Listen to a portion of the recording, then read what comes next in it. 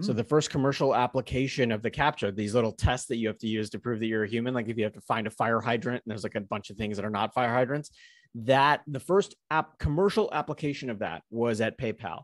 It was how they fought bots that were creating fake PayPal accounts, because what was happening is all these bots were creating PayPal accounts in order to cash in on bonuses. You needed the ability to force someone to prove they were human, or meaning force a computer to prove that it is not a computer.